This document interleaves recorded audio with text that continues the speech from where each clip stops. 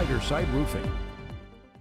Let's start out tonight over Evans Town Center, where we continue to see clear skies, lots of high pressure and dry air. That's the story going into early this weekend.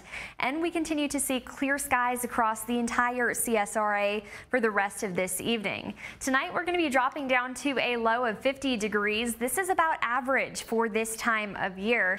And northeast winds are going to remain very calm as well. But that's going to switch up once we get to Sunday. We have breezy conditions ahead for us.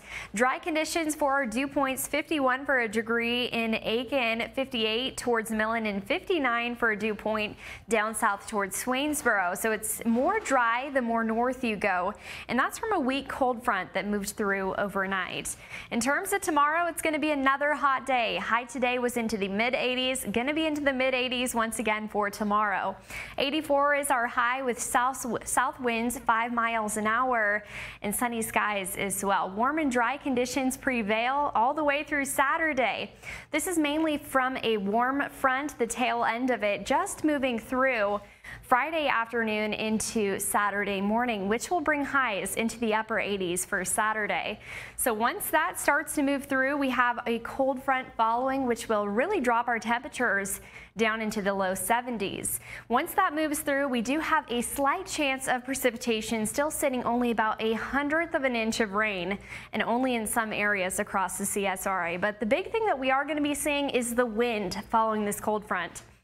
10 miles per hour towards Savannah, 12 towards Swainsboro, and 12 towards Augusta. This is on Thursday, so if you saw those color gradients, those oranges and even yellows and reds, those are some of these stronger wind gusts that we could be seeing Monday through Thursday. This could even start as soon as Sunday, and the gusts could be anywhere from 20 to 25 miles an hour, and we're also going to be getting this from the east, so we're going to feel a little bit of a sea breeze helping cool us down at times. What we are continuing to see is dry air. This is going to be everywhere in the yellow. We're seeing on the drought monitor, we're seeing very dry and abnormally dry conditions for this time of year. And it's no help that we're getting a lot of zonal flow from Texas that continues to bring very dry air to the CSRA. And now fire danger will be increased from Sunday all the way to Wednesday, mainly because of no rainfall since October 1st.